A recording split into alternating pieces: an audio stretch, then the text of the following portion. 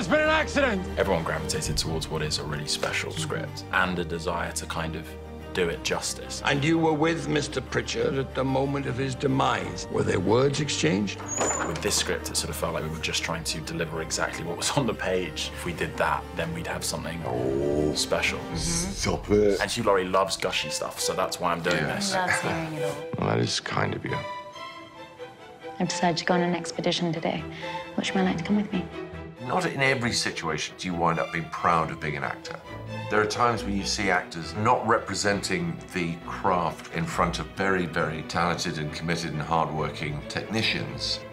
On this occasion, I felt incredibly proud to be an actor because I watched people who did their bit, sometimes under vast amounts of pressure. In fact, these two were often called upon to do the hardest thing with no possibility of a second bite at it.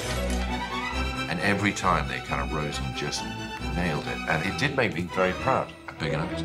What is it that you do, Roger? I'm not sure you ever told me. Looking forward to this. I enjoy myself, James.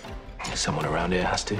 I mean, my mother taught me it's no occupation for a grown human being. And most of the time I sort of agree with that. But on this occasion, I thought, no, actually, I'm very proud of this lot.